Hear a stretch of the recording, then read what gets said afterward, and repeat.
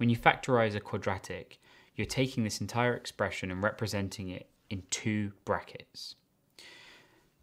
This is represented in the form as ax squared plus bx plus c, where the x terms are the variables and the letters are what are called the coefficients, or just numbers.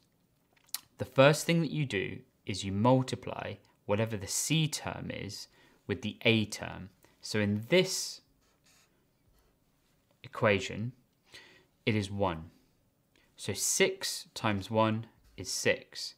And you would need to find out what all the factors of 6 are. So 1 times 6 equals 6, minus 1 times minus 6 equals 6, 2 times 3 equals 6, and minus 2 times minus 3 is 6. You won't need to do this entire tree for every single factorization, but for the first time, it's good to just lay them all out so you know what you're doing. Eventually, once you get good at it, you won't need to do this. You'll be able to see what the next steps are. Put a plus sign in between everything and then add them up. So 1 plus 6 is 7, minus 1 minus 6 is minus 7, 2 plus 3 is 5, minus 2 minus 3 is minus 5. So you're going to look down here and see which number is equal to the b term. So this is plus 5, so positive 5. So the one we're looking for is 2 plus 3, which equals 5. You can now rewrite this expression as x squared plus 2x plus 3x plus 6.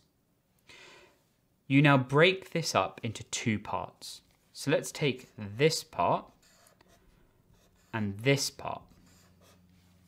Just looking at this first part, let's factorize it. So x is the common term in both parts, so we can pull that out and you'll get x plus 2. Whatever is inside these brackets, replicate it again and place it here. So x plus 2. And now look at the second part. What do you need to put outside the brackets when multiplied in will equal 3x plus 6? It's going to be plus 3.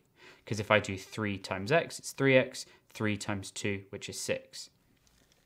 You now take everything that is inside the brackets, which should be the same, and place it once here.